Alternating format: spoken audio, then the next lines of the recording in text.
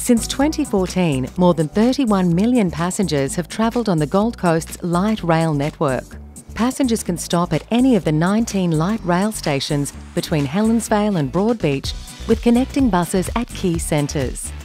The Queensland Government and City of Gold Coast are working on the reference design for Stage 3A, the proposed Broadbeach South to Burleigh Heads extension.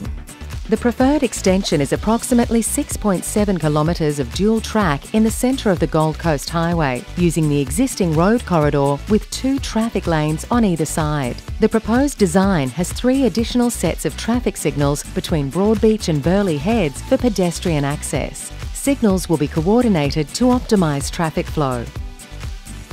The reference design proposes 8 island stations, each with CCTV and help points.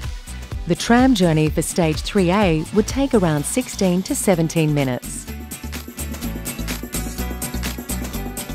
With bus connections at Broadbeach South, Christine Avenue and Burleigh Heads, the light rail provides a world-class integrated public transport service that is safe, comfortable and reliable.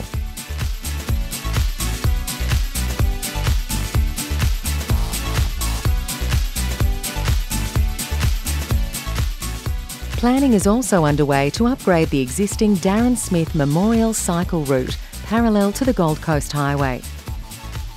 The detailed business case will be completed by the end of 2018. Any decision around funding for Stage 3A will be dependent on the completion of community engagement, supportive business case and funding contributions from all 3 levels of government.